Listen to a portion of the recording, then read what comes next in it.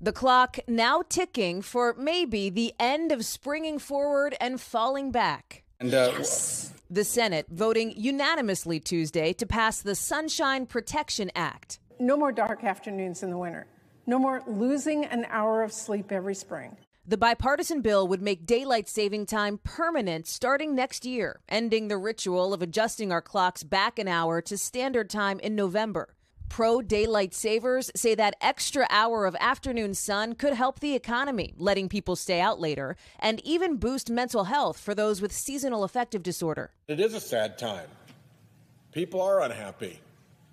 It does darken our lives in a very literal sense. We have sunset in Rhode Island at 4:15. 4:15. What ends up happening is, especially for these 16 weeks a year, if you don't have a park or an outdoor facility with lights, you're basically shut down around 5 p.m. Most people support the idea of staying on one time all year, with recent polling showing nearly 2/3 of adults who say they want to stop changing their clocks altogether. I, for one, think this is a fantastic idea. No more 5 p.m. sunsets anymore, you guys. But some critics point out a darker side to daylight saving, pushing instead for staying in standard time, what we're used to in the winter. The American Academy of Sleep Medicine says that keeps sunrise and sunset more in line with our body's natural rhythms. And the advocacy group Save Standard Time argues daylight savings darker mornings, for example, could mean more dangerous commutes for those headed to work or school.